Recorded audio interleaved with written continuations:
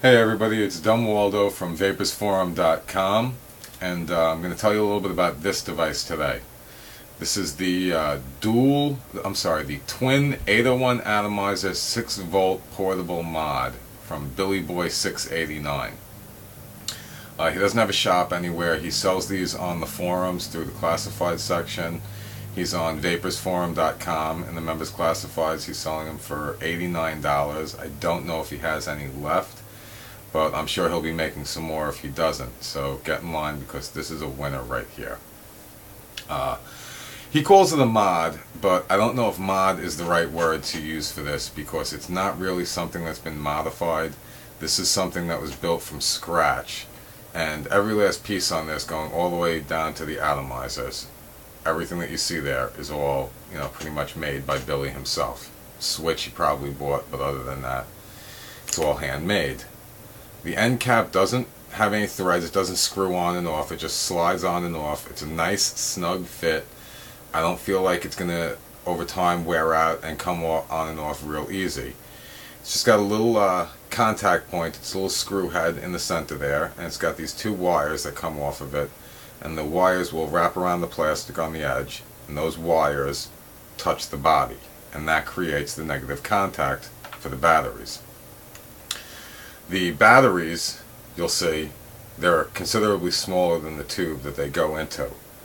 And the way that Billyboy accounts for this is with these plastic insert sleeves. He just throws a whole set of these inside the tube. And I still got one more in there. And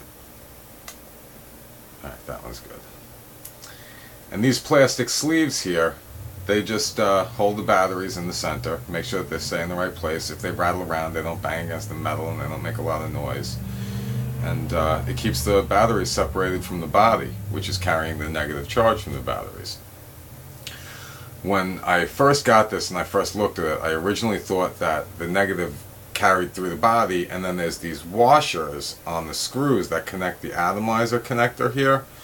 I thought that those washers touching into the body was what carried the negative, but when I looked a little bit closer, I pulled the wires up here a little bit and I looked in. I was able to see, I doubt that you're going to see it on the video, but there's actually a hole drilled in the body, and there's a wire inserted so that it makes contact with the body, and then the wire is pinned down underneath the two screws that hold the atomizer connections. So it does have like a wired connection, so to speak. It's not just touching, that's all.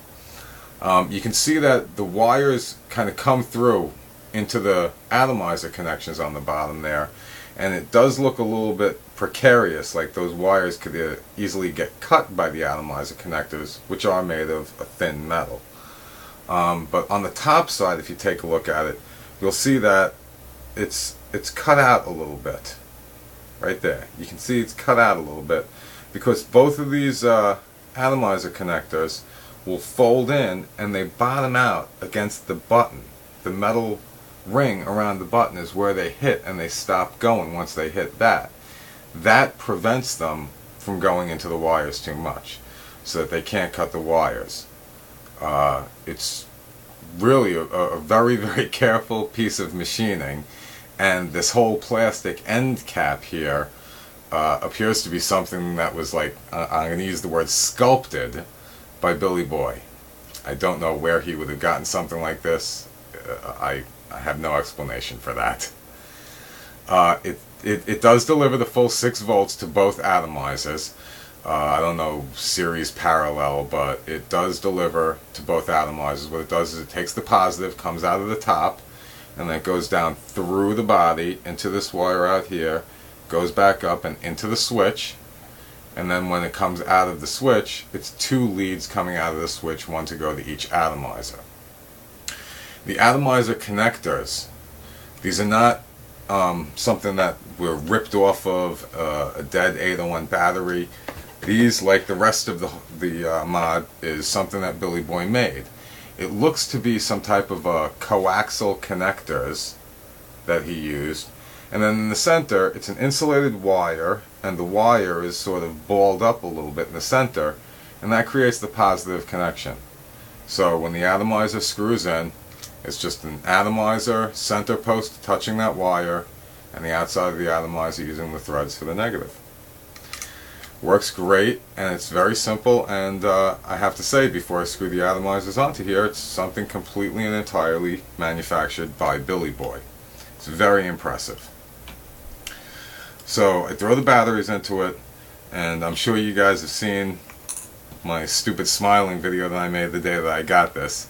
So you know, it vapes phenomenally well. It kicks like a pair of silver spurs going into a horse when you're riding it. It really does.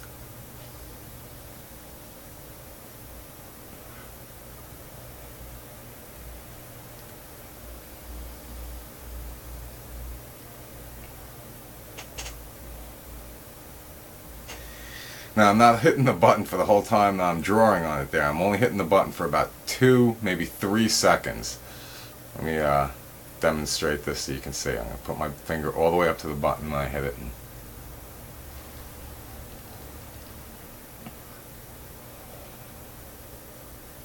And see, it's like a 2 or a 3 second drag, and this thing just really hits.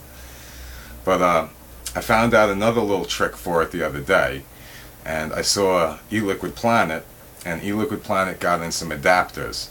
So I got 2 adapters from eLiquid Planet, and I got these beautiful little 801 to 510 adapters.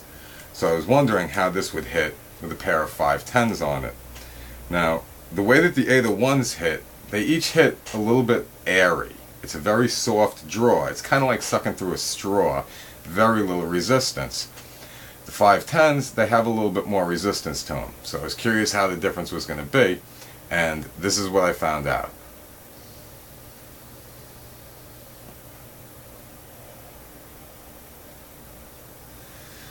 That 2 510s hit like 3 801s. With 2 510s on this, I just can't even I can't even begin to tell you how strong this is. It almost knocks me over, and I don't want to use anything else but this when I use this with 2 510s.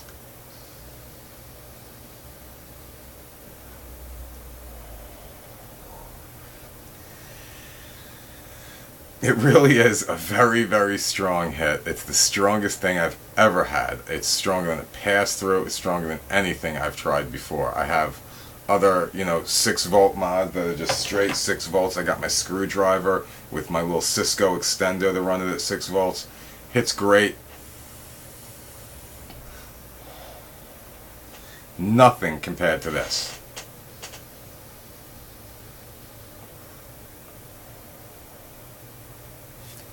It's like twice the vapor. It's 2 atomizers, so it's going to be twice the vapor. This is it's a phenomenally good investment, in my opinion, and I think it's an investment because its design is a way that you can see everything and how it works, and if anything should go wrong with it, if you know a little bit how to work with these things, you'll be able to fix it yourself. It's not going to have to go all the way back to Australia. It's just a very simple design. It works phenomenally well, and it was the best 90 bucks I've spent since I started vaping.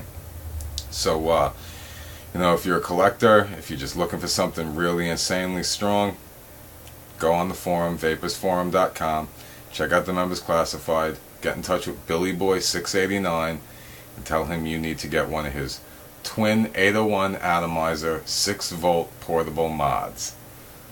Peace.